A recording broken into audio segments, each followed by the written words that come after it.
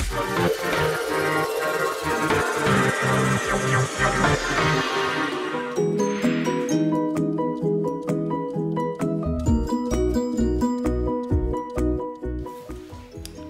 I'm interviewing golf presenter Diane Knox, and I hope she's nice, and I'm pretty sure she is. Okay.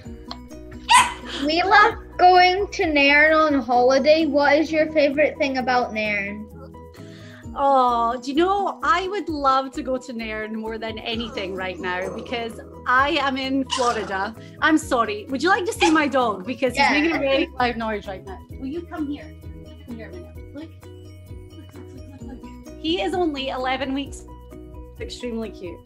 Aww. This is Barkley. He makes a lot of noise though. He lives up to his name. Are you going to be quiet? Are you going to be quiet? I'll put him over here. Hopefully he'll be quiet. I'm sorry. Back to what you were saying about Nairn. I would love to go there. Yeah, we love going there on holiday. Where do you live? Scotland. What part of Scotland though? Perth and Kinross. So I grew up about 20 minutes from Nairn in Inverness, and we used to go there all the time because my brother would go and play golf, and when he was playing golf we would go to the beach and we would go and get ice cream, and on a nice day Nairn Beach was the best place ever to be. Okay.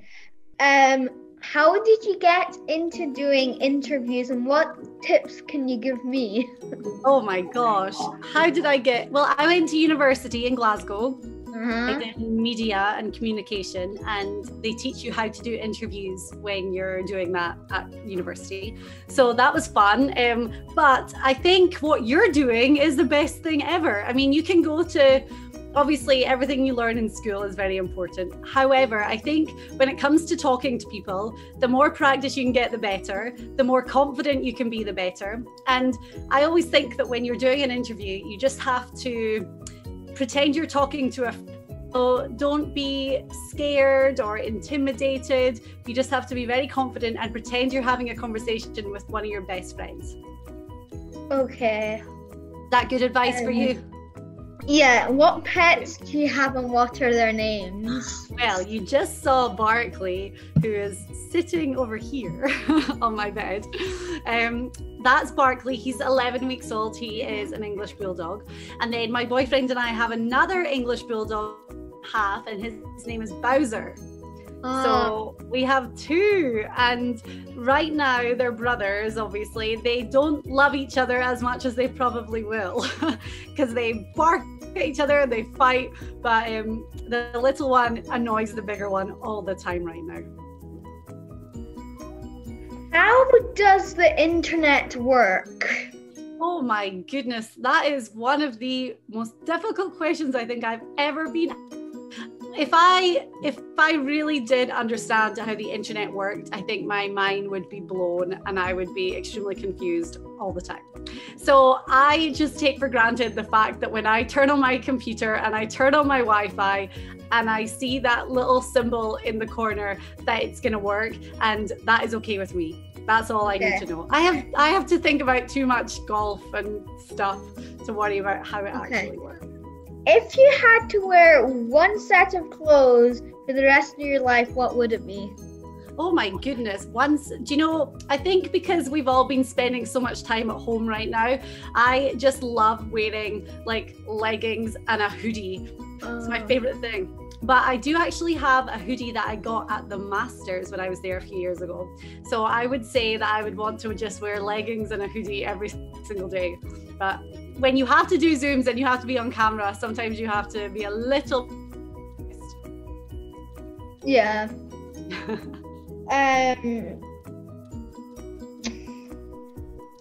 When did you know your brother was going to be a big golfing star? Oh, well, he's always been extremely good at golf. And as far back as I can remember, he would be playing golf every single weekend, and after school, he'd be out with my dad or some of his friends. So when he came over to Florida to go to university and do a golf scholarship, and I think we always knew that he was very talented, but I think when he made that decision to actually take it very seriously and try to turn it into a career, that's when I thought, oh my gosh. And then as soon as he started playing on the PGA Tour and he was playing with all these big names every single week, and especially now when he plays in the same tournament as Tiger Woods or Rory McIlroy, it's like, so sometimes you still have to pinch yourself and be like, wow, Russell's actually living the dream and playing with all these amazing superstars. I think I still have to remind myself that he's one of them because he's my little brother at the end of the day. But I always knew that he was going to be very talented and do very well. Who is the biggest celebrity you have ever interviewed? Oh, well, I once got to interview Chris Martin from Coldplay. That is.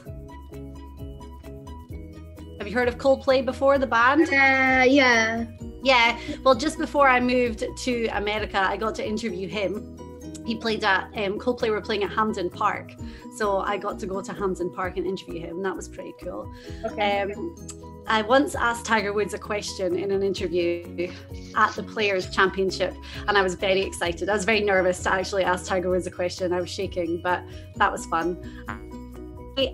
15 minutes before talking to you, I interviewed Mark Leishman, the golfer. Do you know who that is? No. He's an Australian golfer, and the tournament that's this week on the PGA Tour at Torrey Pines in San Diego, he won it last year. So I just interviewed him to talk about how he won last year and how he wants to go out and win again this year. Okay. Who will be the next Scotsman to win the Open, do you think? Really need to ask me this question. Do you think you could guess who I'm going to say? Your brother. Yes! And I really hope that it's next year at St. Andrews because I'm definitely going to be there. And I think if he could win the Open at St. Andrews, then that would just be like a dream come true. If I could wish for anything in the world right now, that's what it would be, for him to win the Open next year. We love St. Andrews. Yes! What do you like better, or St. Andrews? Probably the caravans on the beach. Yeah, that would be fun. I would love to do that. Okay, next question, last question. Oh. Would you rather be licked to death by 100 puppies or 100 stone puppy? I think I would want 100 puppies. Only because this one being so small is the cutest thing in the world. And our other bulldog, well, he's about 58 pounds. I don't know what that is in stone, but he is a big dog even at that. So when he jumps on you and licks you, it's like, ah! But I think the little ones, because they're very cute. Yeah, that would be the correct answer if there wasn't a correct answer. Well, I was going to ask what your answer would be, but now I know. Do you have any dogs? Yes, we have 3. One puppy, one 15-year-old, and one 10-year-old. Oh my gosh, how old is your puppy?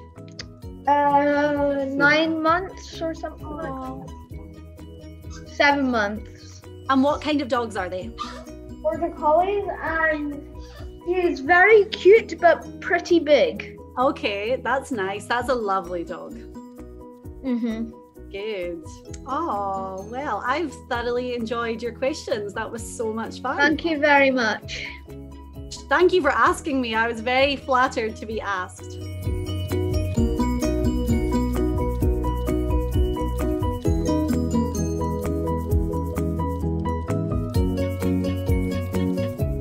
Make sure to hit the subscribe button with all notifications turned on.